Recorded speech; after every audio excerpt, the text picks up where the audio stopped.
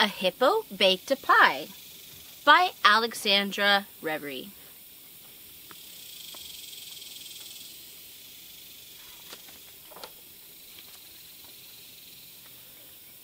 I'm Brenda the Hippo, and this is my best friend, Francis the Fly. We loved to bake together and competed in this year's annual pie contest at the state fair. Our grumpy neighbor, Pete the Pig, who was also competing that day, ran into us once we arrived. "I see you think you can bake a better pie than me," he laughed. He leaned over and exclaimed, "Not on my watch." Pete had hurt our feelings, but we got to work anyway. He won't get us down.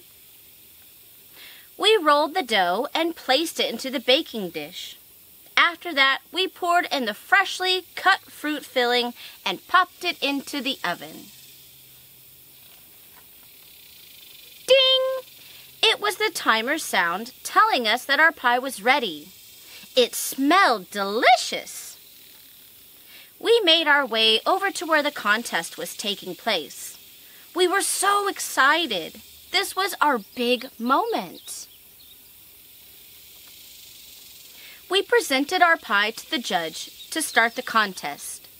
We have been waiting so long for this.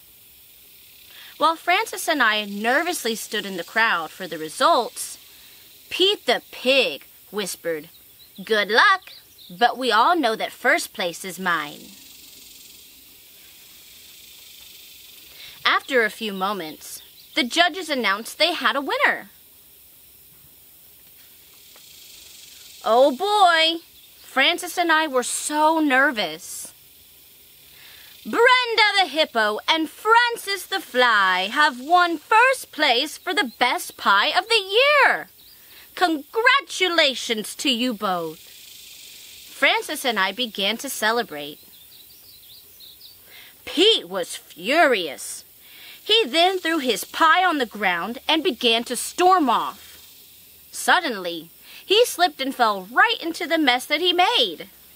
At that moment, he felt embarrassed. Seeing Pete covered from head to toe in a sticky goo, the crowd began to roar with laughter. Before he knew it, he attracted a swarm of hungry bees. We tried to warn him. "Watch out for those bees, Pete. They're coming for you." But it was too late. They swiftly gathered all around him, lifted him up, and flew him away into the sunset. I guess pigs really do fly.